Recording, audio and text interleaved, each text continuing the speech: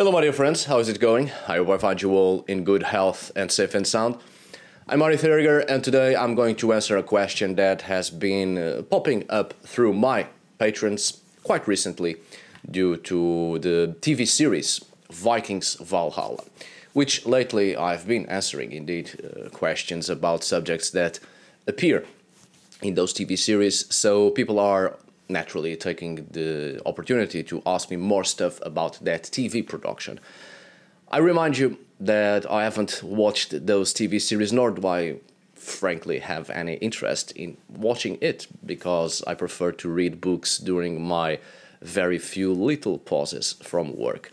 But at this point so many questions were asked concerning these TV series that I ended up watching a considerable part of it anyway. Well, the question is, were there Black Vikings? Well, I'm going to indeed answer this, although I think this is a delicate subject. I don't know if it is for you, I don't know how you feel about it, and I'm not going to pretend that I do. However, in my perception, I think it is a delicate subject, and I would like to make a disclaimer first. Don't worry, I'll put time markers on the video, so you can skip ahead if you like. Although, I'm going to answer this question right away to save you some time. The answer is no. Now, if you want to stick around to watch me elaborate on this, it's up to you. Now, a little disclaimer, if you don't mind.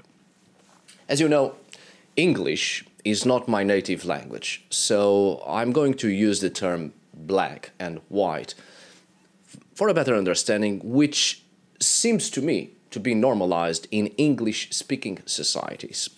For my own case, in my own country, Portugal, and society, it is rather weird and rude to refer to people like this, so I too find it strange to address this in such a way due to what I'm used to. Maybe it is really just a question of language and what is normalized in a language. Maybe it really is alright to address people by color in English-speaking countries and societies, and such people don't see any harm concerning that. Personally, in my own society, it is not only considered rude to address people by colors, but it is simply fucking weird. Maybe it's a question of translation and the meaning of the words in my own language that makes it weird. This is not a question of I don't see color. Of course I do. I may have eyesight problems due to a couple of incidents and almost losing a left eye due to a sneaky bastard with a shiv, but I'm not bloody blind. It's just, in my own perceptive reality, it's rather strange to address people by color, and more so by colors that are not real in people. I mean, why black and why white, if people are not actually black and actually white in color? These social colonial constructs, especially these notions of race and color, doesn't actually fit into the reality of things. It just distorts reality, creating an agreed upon illusion that has become real only through normalization of systems of untruth. White, black, brown, whatever, is a cultural construct, and people only become these colors if they submit to these same cultural constructs. From an animistic perspective, it just doesn't make sense. So this may not just be a question of language after all, and what is normalized in a language, but also a question of mentalities. Those who submit and those who do not submit to these cultural constructs. It's weird turning people into stereotypes, like a couple of models of an object created massively in industry, and then seeing people like that as objectified, stereotypical artificial simulations. But as I was saying, in my own country, Portugal has been quite the racist country for several centuries. It still is, unfortunately, in many ways, mind you. And we do have several derogatory terms to refer to people's skin colors, but that's not how I was educated, you know. But it is also from my own point of view and own understanding, especially through an animistic path, that terms such as black and white are modern cultural, political, and religious constructions that further distance people from one another and do not, in fact, address the truth of human existence and consciousness, as the perception and sense of personhood goes much further and deeper than lazy labels that rob people of their multiple identities. No one is truly white or black, quite literally, or whatever colors are used out there. I'm not blind to people's skin colors and body features and their unique appearances. We humans are very visual beings, so we are naturally attracted or drawn to body features, to the physical. So we see reality, but through subjugation of certain cultural constructs, we refuse to see the truth. It's just that the emphasis on terms such as black and white to refer to people, to human persons, I fail to grasp. And it seems rather strange to me because it's from a particular perception of human societies I don't have. I used to have, mind you, and I have been and I still am a work in progress, surely, but I no longer have it because by engaging with reality and with actual people, instead of closing ourselves in systems of untruth, we get to actually see the sensible existence of lives. But well, black and white CCTs, or is seemingly something normal for English speakers, I shall adopt that sort of expression or language for the sake of a better and straightforward communication. Some may think that my talk is woke as fuck, and it's a matter of politics, but I assure you, it has nothing to do with politics. I believe in treating persons with respect and as equals, and that's not politics, that's just basic human decency. And I do feel sad for those who need politics to pretend to be kind. Some need politics and religion to determine their morals. If people can't understand right from wrong, they lack empathy and common sense. Politics and religion won't help them. But let's now get to the main subject, because frankly I'm not living this life for the approval and satisfaction of others. And I'm not here to tell you what you want to hear. Well, it has come to my attention, through some of your questions, of course, that in the 2 seasons of the Vikings Valhalla series, which I haven't watched, black actors play Vikings, leading to some doubts about the existence of black people in Viking Age Scandinavia. Current anthropogenetic research reveals that this region was indeed a cultural and ethnic mosaic, undoing the image of a totally white place as it has been constructed by models of supremacist ideas. There were lighter of skin and blonder people, of course, but also there were people with darker skin colors and hair. Like all geographies, it has always been a tapestry of varied ethnicities. In Scandinavia, the same thing happened with many people, especially with darker and browner eyes and hair, products of different ethnic crossings between diverse European and Asian populations. But specifically, is there evidence of black Africans' sub-Saharan ancestry in Iron Age ancient Scandinavia? The answer is no.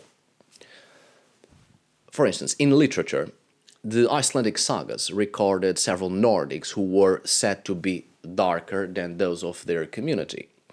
But according to the historian Gwyn Jones, a source I will leave suggested at the end of this video, most would be references to darker hair, such as the case of Egil Skallagrimsson.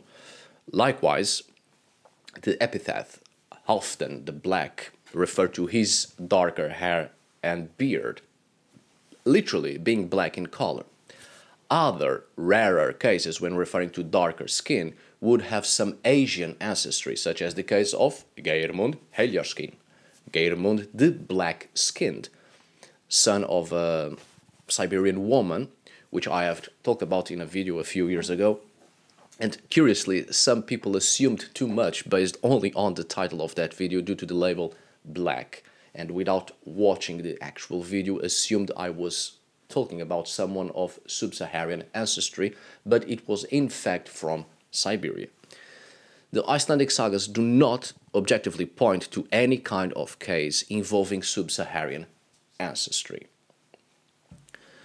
Now, the most recent genetic research, such as that carried out by an international team in 2020, examined 442 individuals from Greenland all the way to Europe during or dating from the 12,400 before the Common Era to the 1600s of the Common Era. The results pointed to the Sami ethnic group and diverse European ethnicities among Nordics. So the remaining human osteological remains that have been studied point out that people of Northern Europe, especially from the Scandinavian peninsula and Iceland and Greenland, were indeed people of diverse ethnicities. But none of these cases have shown individuals of sub-Saharan ancestry.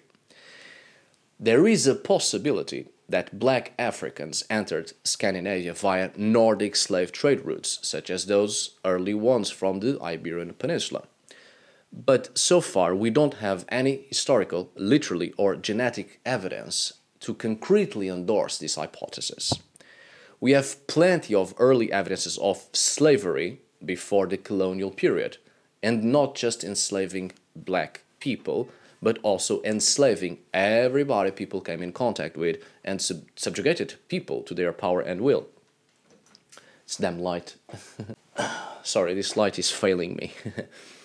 Now, as an example, for instance, one of the punishments for certain crimes in late Iron Age and early medieval period in Scandinavia was to be enslaved, to be submitted to thralldom.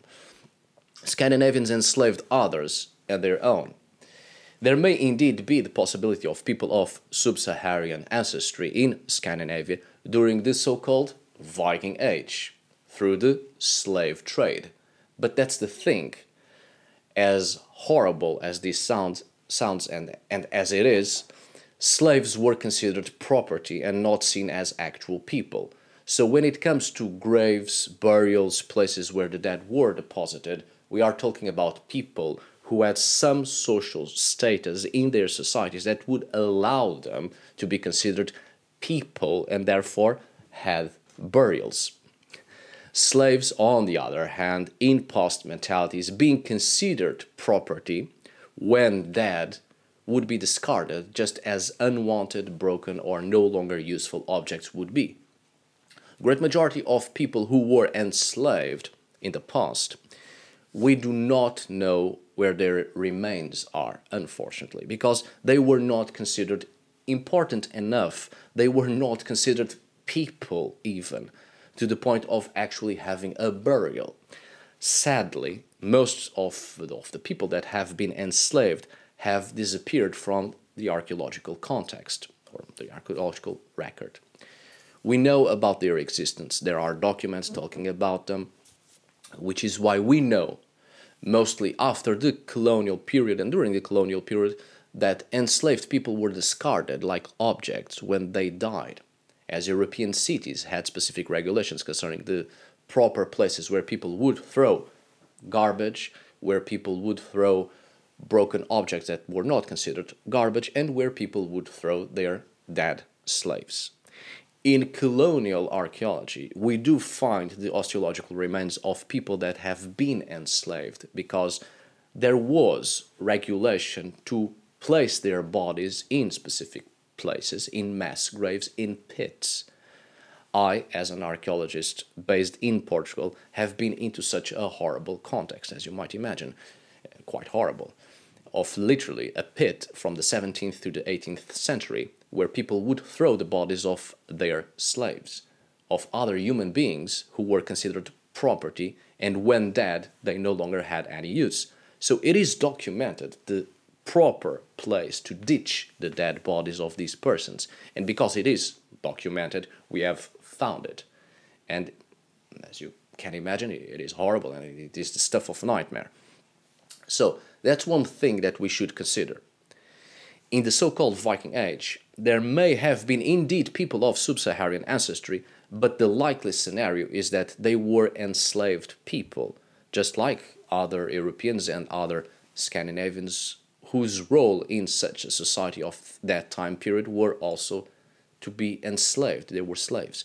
But their bodies are not found precisely because of these social notions of status. It is very hard and rare to find pre-colonial human osteological remains of people that have been enslaved. So again, of all the individuals so far studied from these contexts and societies previously spoken, there are no evidences of individuals of sub-Saharan ancestry. We are talking about Scandinavia, right? So, why represent it in television series? Several TV and film productions have featured people of African descent in traditionally white characterizations, such as the god Heimdall in the Marvel Thor franchise, and the Greek hero Achilles in the Troy series. They represent the recent need for social inclusion of minorities in historically situations dominated by Eurocentrism. Thus, the Valhalla series, when representing a Jarlfru, and wife of an important leader in Norway, according to what you have told me, or a black man with the aristocracy in Novgorod, of the Rus, right, idealizes an ancient world with more social equality. And such social equality has been an important part for our modern societies to thrive. In this case, despite not being historically correct, fiction fulfills its role as a catalyst for transformation and criticism of the present. Inclusion of minorities in various fields of cinematography has helped to establish a more inclusive society, which in turn helps all people to be integrated. Clearly, there is a difference between history and fiction. However, just as being knowledgeable about history is important, so are these fiction productions to create social harmony or to present a critique and issues that must be addressed in order to achieve greater acceptance and understanding among human beings, promoting inclusion and cooperation. Besides, if people are watching these TV series as if it were a history documentary, therein lies one of the problems, because these TV series are fiction. They are meant to be fiction and not meant to be historically accurate for the sake of education, but rather to be entertainment and to also serve as important mechanisms of inclusion and to promote acceptance of human lives. These are human beings that have the same right to live as anybody else. That's common sense. And I think one of the other problems is also one of the things I've spoken of more recently, which is how the term Viking is applied, and it is often applied wrongly, leading to several misconceptions and misunderstandings and doubts. Vikings were not a people, were not an ethnic group, but rather an occupation, mostly piracy and other activities through maritime means. But the term Viking in medieval literature had the same connotation as the word pirate has for us today. So in those terms, indeed there were or could have been Black Vikings in the sense of pirates. Iceland and other places had several problems concerning Muslim Vikings, meaning Muslim pirates. In my own country, as an example, concerning these aspects we are talking about here, it is very well documented by both the Portuguese and the Scandinavian medieval literature the exploits of King Sigurd I of Norway. He was a Christian king of Norway who turned to going Viking all the way to the Holy Land in the First Crusade. And in the process he stopped by Portugal, helping the Portuguese in raiding and pillaging and killing Muslims during the process of reconquest of the territory. Sorry. And so, in the process, the Portuguese as well turned to going Viking. Piracy both to defend themselves against Scandinavian and Norman Vikings, but also joining and promoting piracy with them to conquer their other enemies. So literally, Portuguese Vikings. So it's also a question of how we wrongly apply the term Viking as if it were an ethnic group. Of course, you may argue that these TV series are not realistic, but they were not meant to be realistic in the first place. What we are watching is fiction. If we want really realism concerning history, then we should be reading a history book or watching an actual historical documentary, not a fictional TV series. And I remind you, just because there is no proof, scientifically speaking, concerning the remains that have been studied thus far, as previously spoken, well, as a patron of mine puts it, doesn't mean it was completely and utterly impossible for someone with sub-Saharan ancestry to have been in Scandinavia at these time periods, and therefore it's a completely legitimate element to weave in a fictional modern story. We know of several non-European peoples of all sorts that have been trading with Scandinavians during the late Iron Age and the European Middle Ages.